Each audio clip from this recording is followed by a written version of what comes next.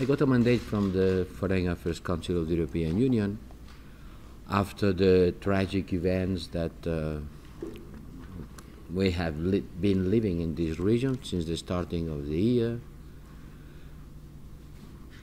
to try to look what we could do in order to increase the stability and the trust among actors in this region, which is very important for us Europeans because their security and stability affects directly our security and stability also.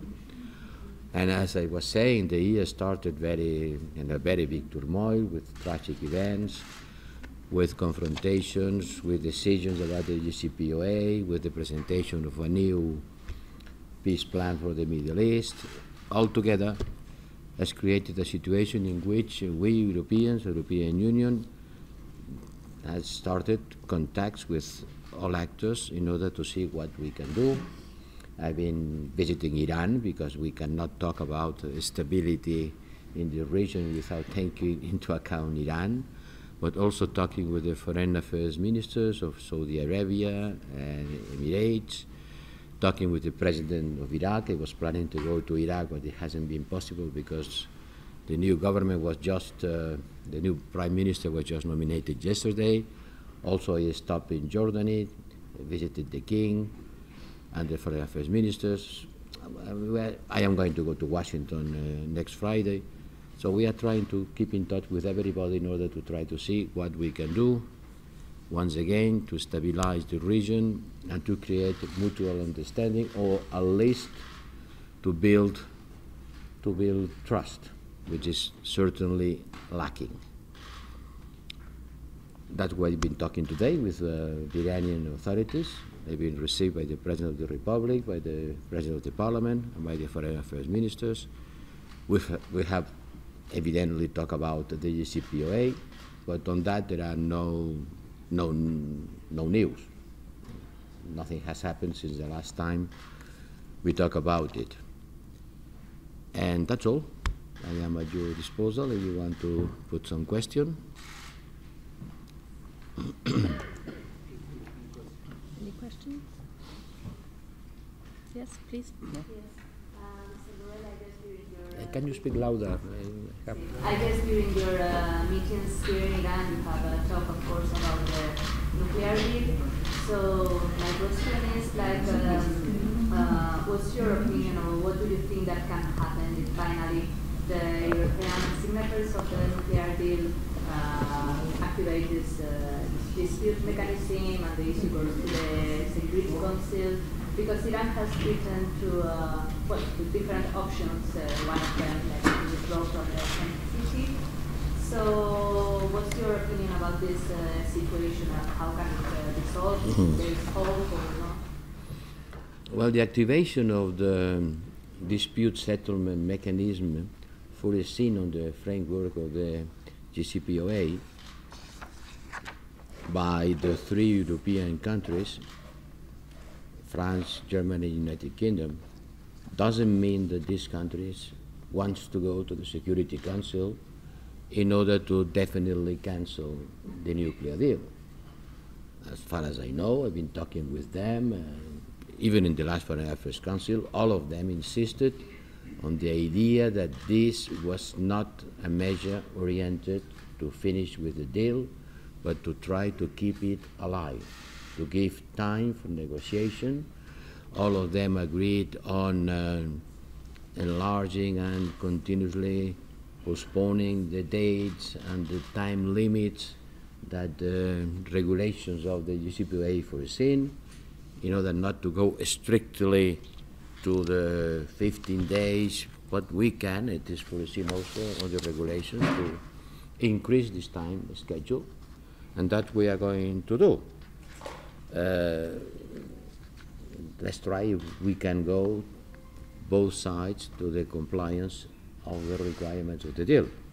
And in the meantime, and as I asked to the Iranian authorities, and I think they agree, we have to continue with the survey of the International Atomic Energy Agency, which is the only one who can witness, who can certify which is the real state of the nuclear development by Iran. Because everybody can say they are fulfilling, they are not fulfilling, how much they are not fulfilling. At the end, someone has to testify which is the degree of fulfillment or unfulfillment.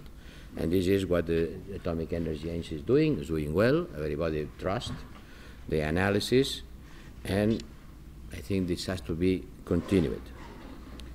We expect some positive steps on the nuclear side, and the Iranians expect some positive aspects on the economic side. And that's what we are going to try to deal on the next weeks. I can say weeks or more, because as I said, we are in agreement not to go directly to a strict time limit would oblige to go to the Security Council. And this is the most important thing I can say about it. The willing is not to start a process that goes to the end of the JCPOA, but that keeps it alive. Dear Mr. Borrell, what is important here is in the past 22 months since the U.S. withdrawal from the deal, Iran has kind of been waiting for Europe to do something tangible and actual in terms of action. But in the past, the statements of the officials, they said that they are getting disappointed in Europe. There were also some stances in Europe saying that we might want to discuss further things such as the missile program within the JCPOA if we wanted to keep this deal. Now, which way does Europe want to go? Is it like to keep the first JCPOA achieved in 2015 by activating INSTEX, or there's going to be some time in order to just further discussions on other issues such as missile program? Well, some voices has been asking for enlarging the scope of the deal, introducing new aspects. Personally, as coordinator, it's not my business. Coordinator of the deal is coordinator of the deal. If someone wants to enlarge the deal, okay, do it. But my job as coordinator is to manage the deal which has been approved, not the one that can be maybe approved. And I think the first objective is to keep this deal alive. And for that, and I understand the disappointment, we have to prepare from both sides a better implementation of the plan. So is INSTEX going to be activated tangibly and include oil sale in it? We will try to use INSTEC as much as we can. And I have to recognize that until now, INSTEC has not been able to produce not a single transaction. But we will use INSTEC as much as we can. And the goods are not... Something else?